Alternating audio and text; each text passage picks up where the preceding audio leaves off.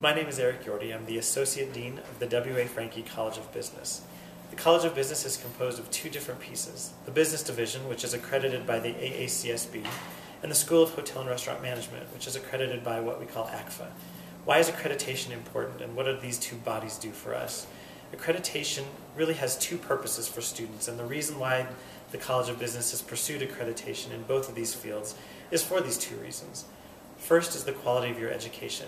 The accreditation process looks at learning objectives and the ability of a school to achieve those learning objectives. How well are students learning? How qualified are the faculty who are teaching the students? What are the classes focused on, and are the students getting the material they need to succeed in that division or field? The second piece is about employment.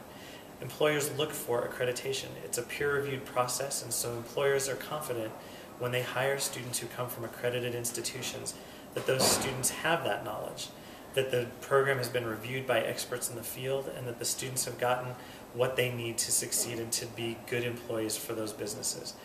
That is just a little bit about accreditation. If you have any more questions about it, please feel free to review the website.